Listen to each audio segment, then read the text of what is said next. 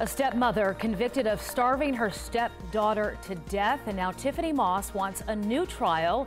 Her lawyers say she was not competent to defend herself in this death penalty case. Naima Abdullahi joining us live from the newsroom right now. Naima, there's a hearing scheduled for this morning?